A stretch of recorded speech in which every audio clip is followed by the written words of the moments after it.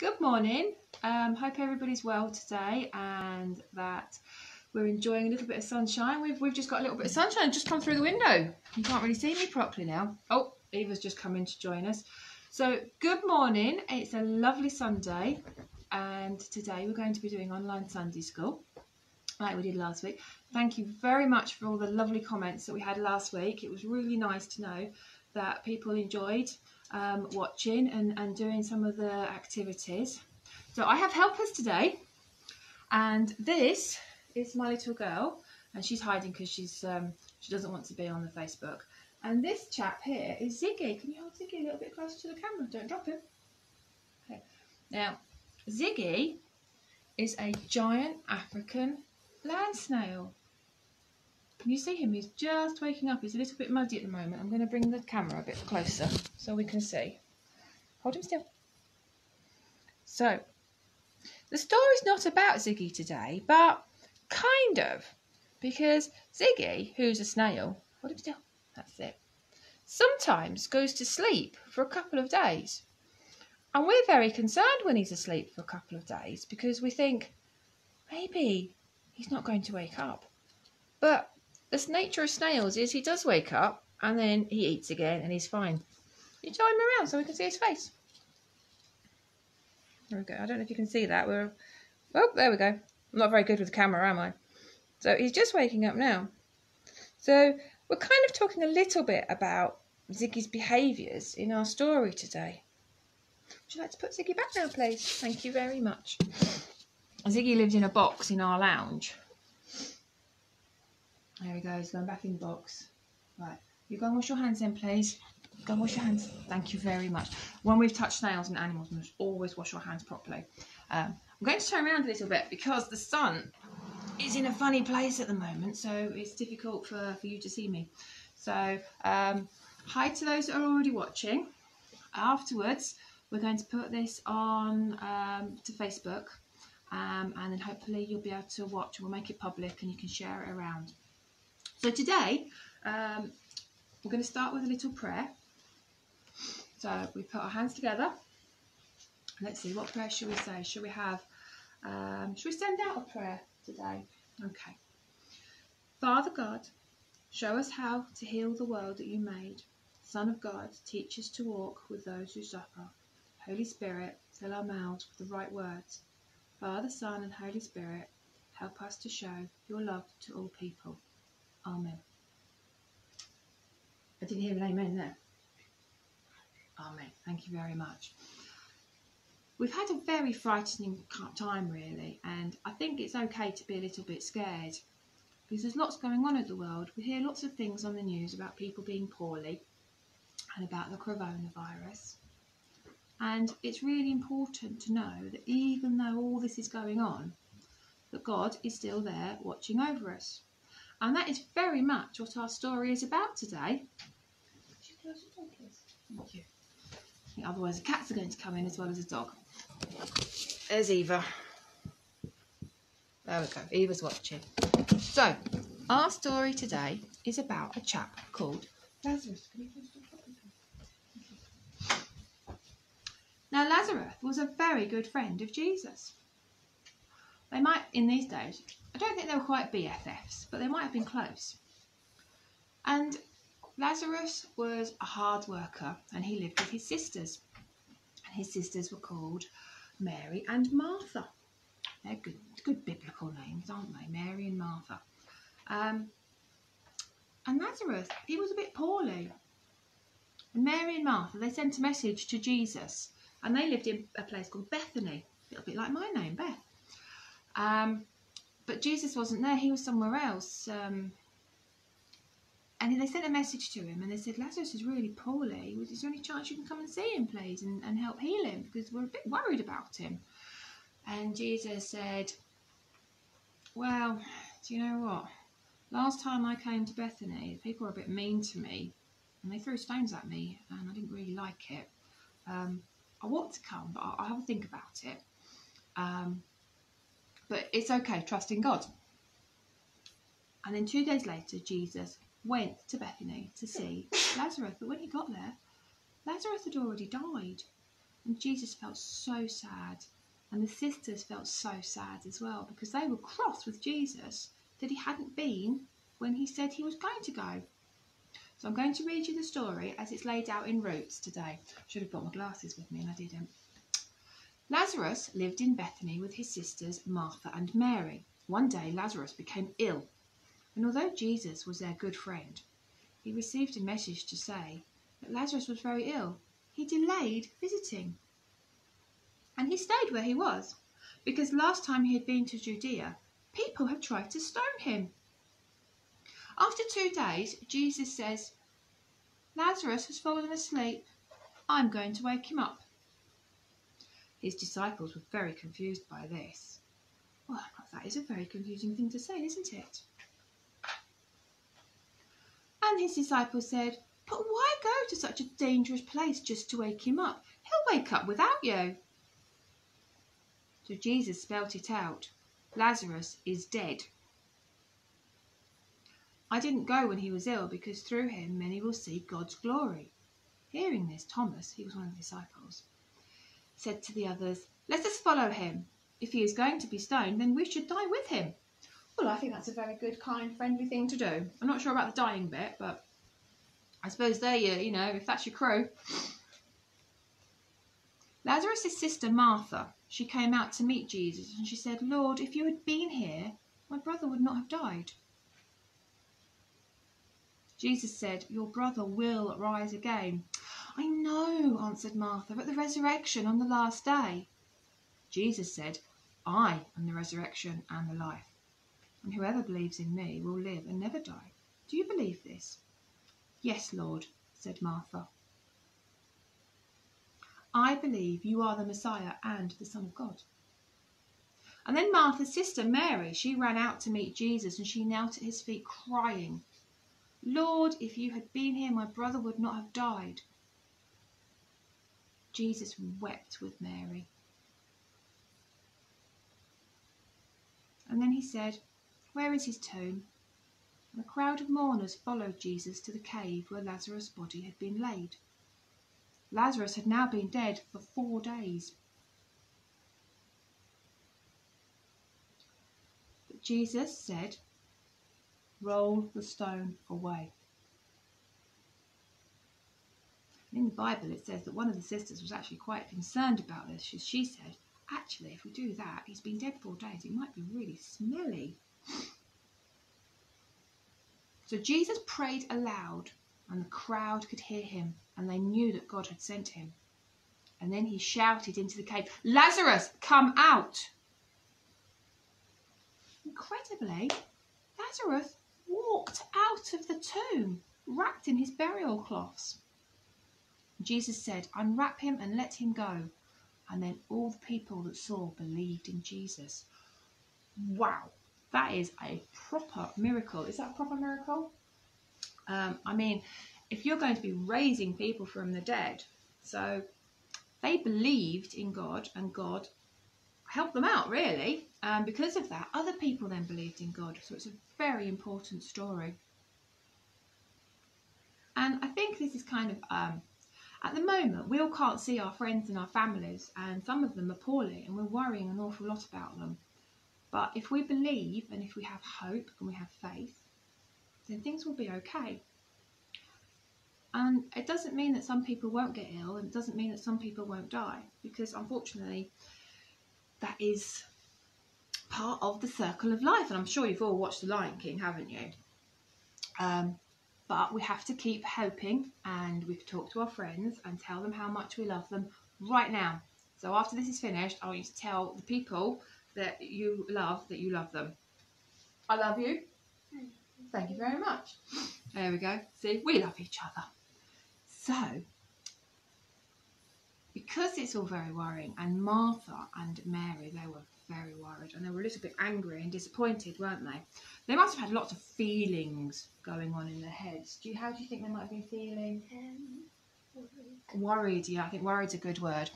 Do you think they felt cross with Jesus? Yeah. Because they said, "Can you come? Because he's dying," and they didn't come. What else do you think? probably felt frustrated that he didn't come. Frustrated, that's a really good word, isn't it? Frustrated. I think very sad when he did die. Yeah. Tearful, yeah. So they must have had so many feelings. I wonder how they got dealt with their feelings, because these days we talk a lot about our feelings, don't we? And we say if we're feeling sad, we can say I'm feeling sad. One of the things we might do today is we can draw a feeling flower. Okay, so I've drawn a little flower.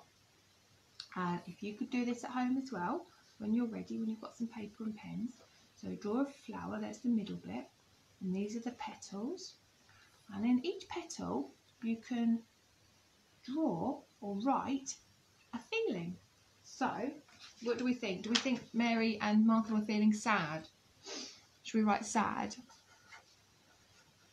Now, the thing is, if I hold this up, it's going to be backwards. So it'll be just, okay? But it does say sad. What else? What other words did we say? Did you say frustrated? I'll see if I can spell frustrated. Frustrated. There we go. So that's frustrated. Can you do a frustrated? Well, I can't really see your frustrated face under that, can we? So I'd be like, maybe, oh, a bit frustrated. So hi to everybody that's already watching. It's really nice to see you. We've got the Barretts and we've got the Welleses. That's lovely to see you. Hi everybody. Sad, frustrated, tearful you said, didn't you? Yeah?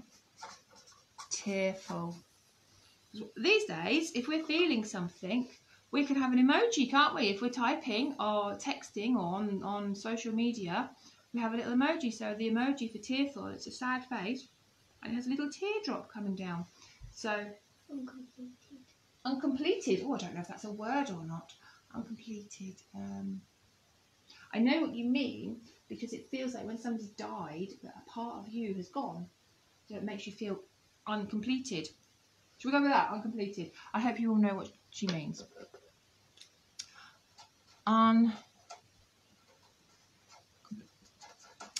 Incomplete. That's the word we're looking for. Incomplete. So Sunday morning brain. Incompleted. So we'll pop that up there.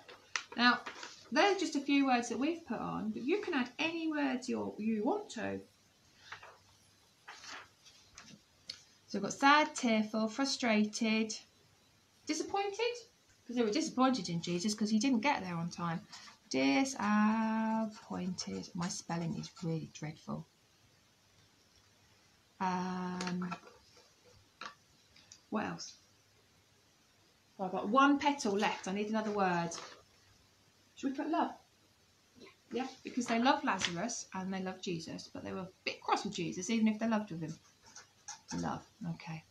So we've got all our words, and you can do this at home, and you can write your words in how you might be feeling. And it doesn't matter. It doesn't have to be about how you're feeling about the story of Lazarus. It could be about how you're feeling about right now with all the stuff that's going on, and not going to school and seeing your friends, and being away from your maybe some of your family relatives. Just being a bit cross, really. Homeschooling. That has a lot of feelings, doesn't it? Yeah, which is rolling her eyes behind that mask. You can't say. We have had a lot of feelings with homeschooling. So, but in the middle of this flower, there's a very important bit that hasn't been filled in. What do we think that word might be? Nope. Nope. Jesus. Okay, so we can put God or Jesus. We put God. Okay. Because no matter how we are feeling, if we're feeling tearful, we talk to God. If we're feeling incomplete, we can talk to God. If we're feeling disappointed, we can talk to God. If we're feeling sad, we talk to God. Frustrated, God's a really good listener. And love, we can talk to God. Because we don't have to talk to God about bad things, do we? Sometimes we can talk about good things as well. And we can say, God, we love you. Thank you very much for being there. We can say, God, I'm frustrated. So maybe you could do one of these at home while you're not going to school.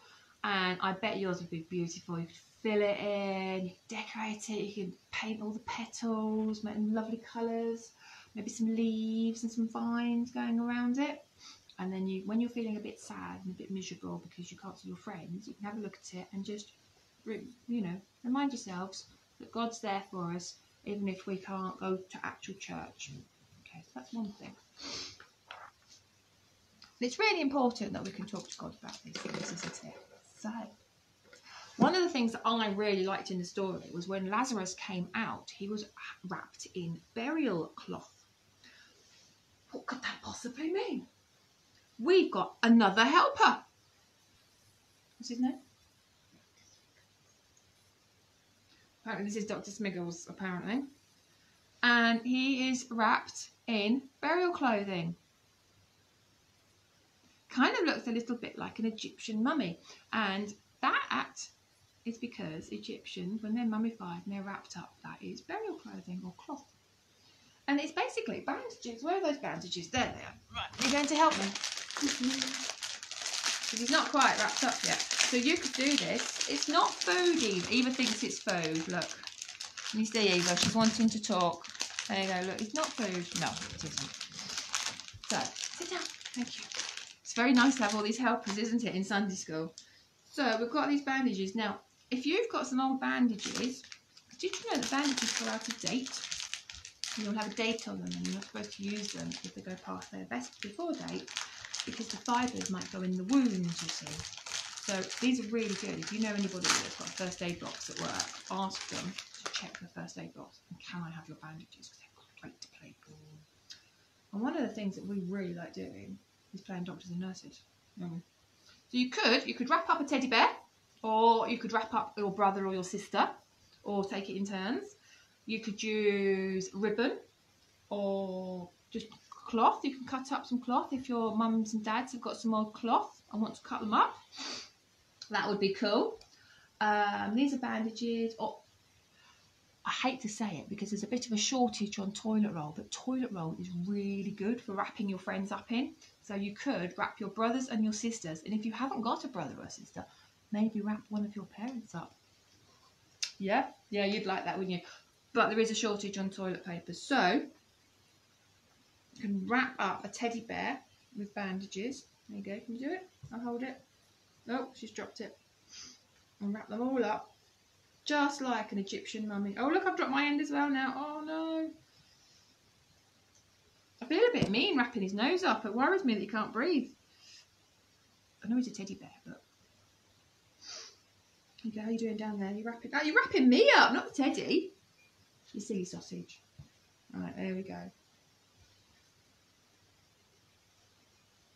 So we're wrapping him up. I think he's definitely ready for burial. How are we doing? Yeah? Oh my goodness me, we're getting in a right kerfuffle. It's tricky working with children and animals and dogs and teddy bears and bandages. So hi to all the people that are now watching. It's lovely to see you. See my helper here, wrapping up the teddy bear. You're going to wave to Sarah and Maggie. There we go. So our teddy bear is now, I would say, ready for burial, yeah? Now, in our country, we dig graves and we use coffins. But in those days, in Jerusalem, they didn't. Israel and things, they used to use caves. In Egypt, they use pyramids, don't they? Or they did, rather, in those days. But they used caves. And the cave was in a hill. And in front of it, there was a big stone. So what they did is they used to put the people in the cave all wrapped up like this to keep them safe. And then they'd lie them down nicely with different herbs and incense and frankincense, different things like that. That's where it comes from, the Bible, you know. And then, do you know what they did to close it up? Did they build it? Did they get some bricks and they cement them all up? No, they got a big stone and rolled it on. They did. They got a big stone or a big rock and they would roll it in front of the entrance. So, in the story, it says Where is that? There we go. A crowd of mourners followed Jesus to the cave where Lazarus' body had been laid. Lazarus had been dead for 4 days, but Jesus asked for the stone to be rolled away. So they rolled the stone away. And the sisters were worried because I know it says in our other children's Bible here, it says, "But Lord, he has been dead for 4 days now," said Martha. "There will be a bad smell." And there's the picture of them rolling the stone away. Can you see that? Hi, Wainwrights. So they rolled the stone away. And then what happened? What happened then? Jesus said, "Lazarus, come on, out you come." And he did. But when he came out, in his burial clothes, some of them had fallen off because he'd already taken the ones around his feet off because he was walking. And then Jesus said, "Unwrap him and let him go." So do you want to unwrap him? There you go. Unwrap here now. Blimey. Oh, goodness me, look at all this. Oh, wow, look, it's just everywhere. Have you got him? That's it, unwrap. Oh, we're unwrapping Mr. Smiggles. Oh, we've got more. Oh, look, we've got bandages everywhere. Goodness me. We're still unwrapping. Oh, my goodness me. How are you doing with your unwrapping? Good. There we go. Oh, look. There's just a bandage. Oh, my goodness me. Look. Is he unwrapped yet? Is he free? Oh, poor Lazarus. I should imagine it was a bit of a shock if you'd been asleep for 4 days and wrapped up and put in a cave, and then somebody shouted at you, "Get up." I should imagine you'd be frightened, shocked. I should imagine your eyes might hurt as well from the sunshine because it's very dark in caves. And then he was free.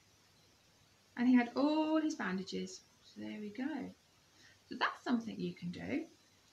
And you can, when you're doing it, you can reread the story. And you can find it online. And I bet you can find some YouTube videos. And I bet there's a Lego video because there's always a Lego video of Bible stories, aren't there? We use them a lot in Messy Church.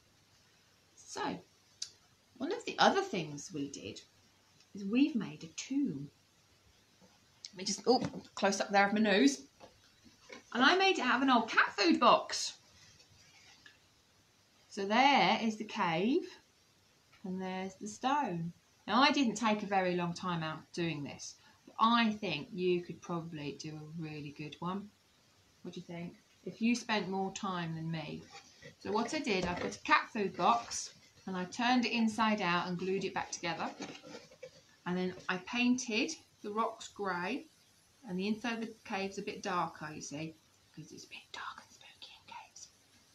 And then I made a big rock for the front of it because that's the rock they rolled away. And then I've stuck some moss on and some flowers. I think you could really do an excellent job doing this. I think you could stick loads of things on it. Maybe you could do a little Lazarus coming out with his bandages. What do you think? I reckon so.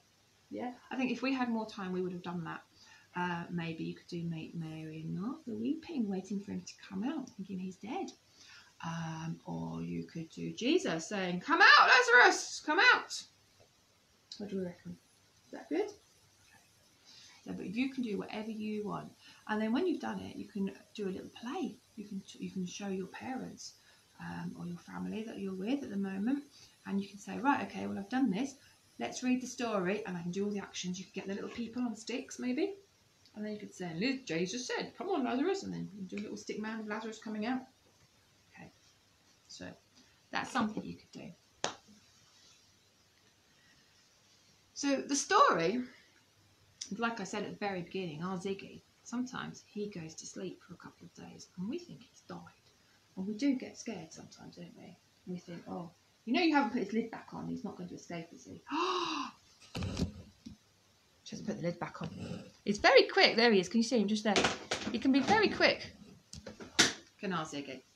But, just like Lazarus, when he's been asleep for a few days and we think he might be dead, he wakes up and then it's all good. So we always have faith that he's going to wake up again.